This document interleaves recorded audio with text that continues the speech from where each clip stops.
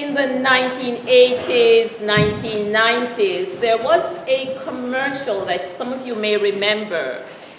It was of this woman who had one of those days between the boss and the job and the baby and whatever else.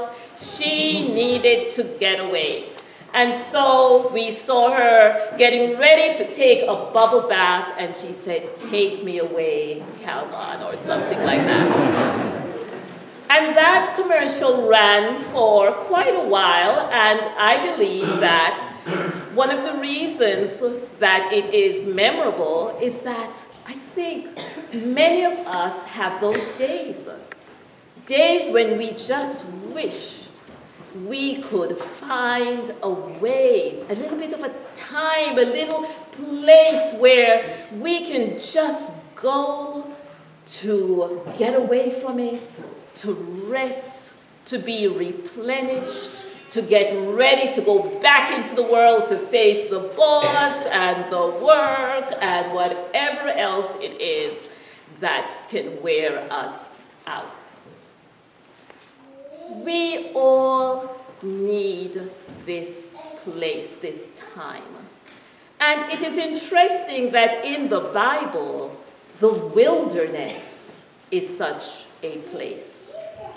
We go all the way back to Moses, and we see that the wilderness was not just a place for us to get through. The people of Israel leaving Egypt and going to the promised land went through that wilderness for 40 years. But it was a place of formation. In that wilderness, they were turned and formed and made a people of God. And we see with Jesus that the wilderness was a place that he also went after his baptism and before he started his formal ministry. There too, he kind of solidified who he was as Savior, what his work would be all about. And even after he started his ministry, walking those streets and healing and teaching, he would go and find that quiet place to be replenished, to pray. We need the wilderness.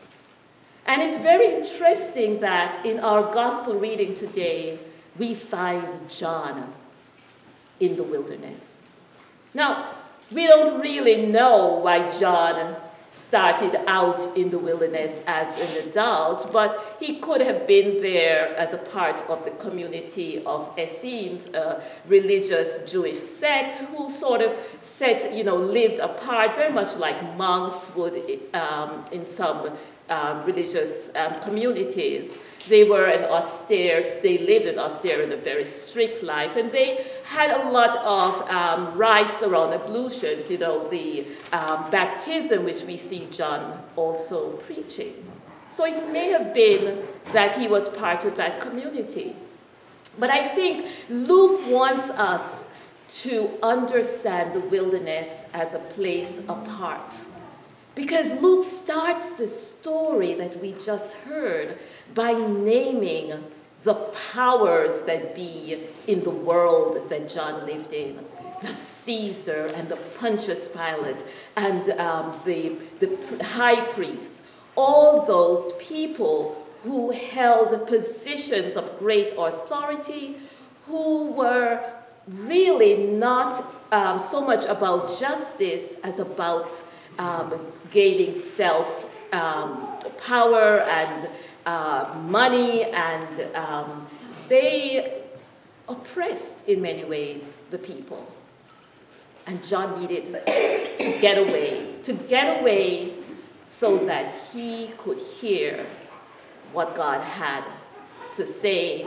He could know what God was preparing him for so that he could be formed to be the forerunner of Jesus. That was his call.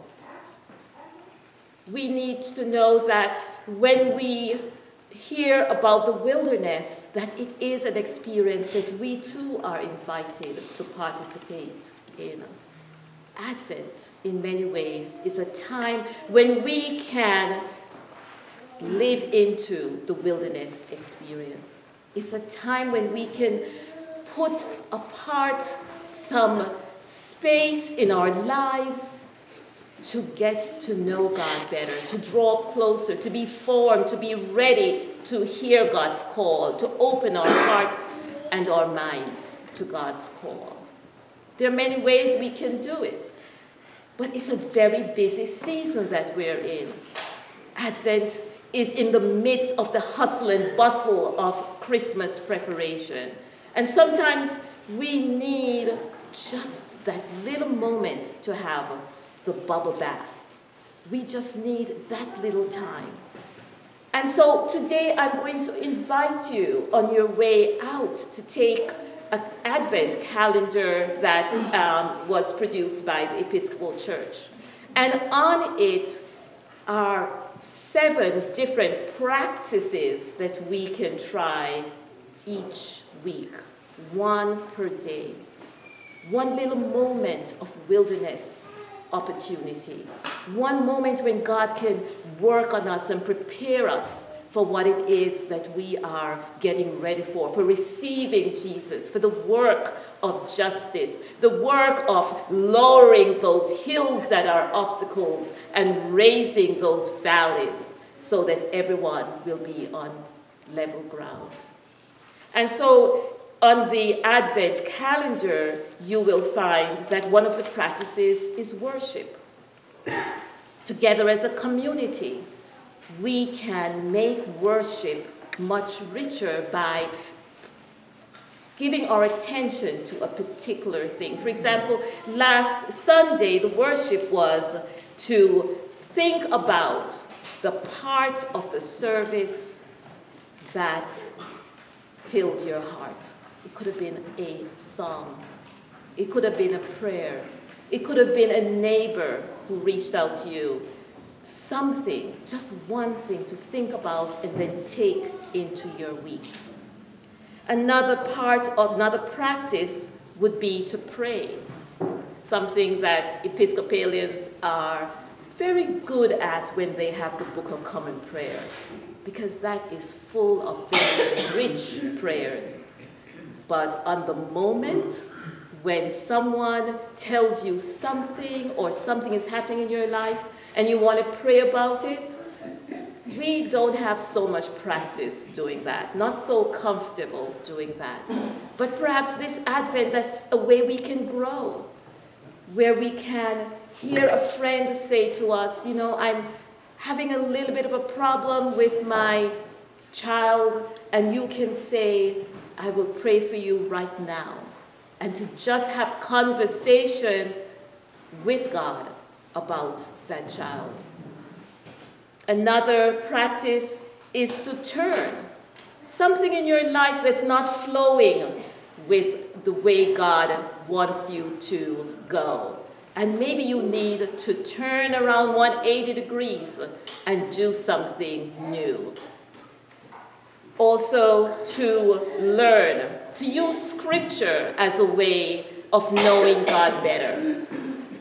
A lot of times when we hear God's stories, the stories from the Bible, we go back as if it's a historical document that's just interesting things. But God's Word is living, and it is for us today. So how do we reflect on Scripture so that we can say, how does it affect my life, my community, my world right now? The other one is to bless. How can we be a blessing for each other? And the 7th one is to go. At the end of every service, we are sent out into the world. And so the Advent calendar will give you something to take out into the world, something to do when you are in the world, to think about, to act on. My prayer for all of us this Advent, as we make our way towards preparing for the Christ, the birth of the Christ child, for celebrating the great Christmas feast, is that we, like John, see the wilderness, see this Advent time as a time when we can be formed and grow in our relationship with God and with each other. And maybe just take that moment each day to have that deeper understanding of who God is and what God is calling each of us to do and to be. Amen. Amen.